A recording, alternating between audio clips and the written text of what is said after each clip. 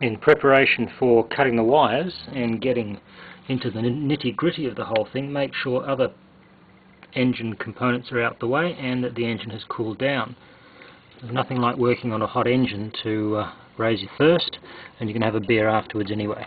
One of the things I'm doing here is putting on a cable tie, just to make sure the throttle cable is out the way.